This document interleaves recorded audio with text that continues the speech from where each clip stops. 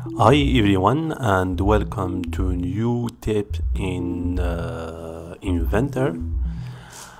I want to show you how you can export files and keep the good shape and the good surface to Blender.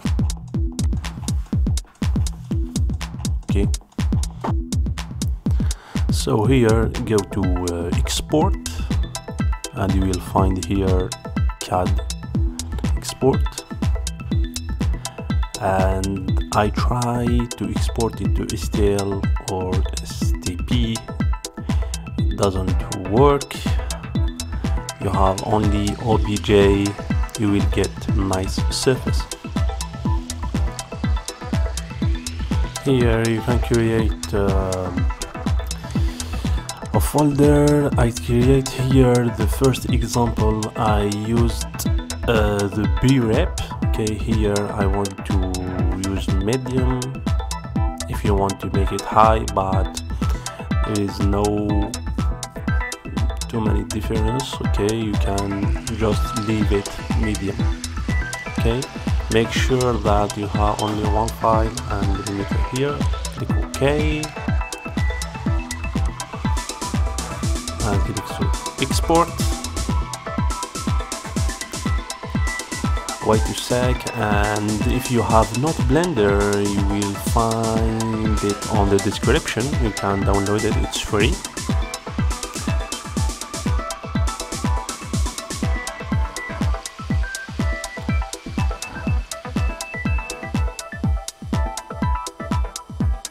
Once you finish, go to Blender and go to File here, Import, OBJ, and look for your file. Here I have this file.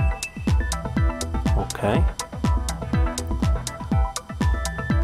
and make sure that everything is alright here.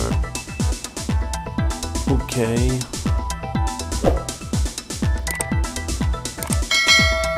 And click OK. Now wait a sec. Maybe your file is too big because the unities of Blender is meter, okay, and autodesk Inventor is millimeter, defined to millimeter. And you can change this. You can just type in YouTube how to change unities of Blender and you will get it. That's it, and we have a nice result here. After that I will compare with STL file. That's the first example in the right. I used B-rep, and that's example with medium subdivision. Okay, as you can see here we have nice result with just medium. What's good here, we can divide because we export it in one file. Here when you select only one file, you can delete all the materials. The same thing for this one. What's good here, if you want to animate your component, you have to separate the component. What you have to do is just in Blender 2.9 just select all, and you have an option here. You can divide all parts. As you can see here, you can change it here to see the parts. You can click random. As you can see, you have the same parts, even if the fastener, we have all the parts, as you can see here, and you can animate and do whatever you want. Okay, so you can see we have the fastener here, bolts. Okay, I'm really happy with this result, and this question is asked on a Blender group on Facebook, and you can use this method to export your CAD file from SolidWorks or Inventor or other CAD software. And here I tested the STL file, the same thing when exporting it from Inventor. As you can see here, we can notice the difference that we have the file is not in the good direction.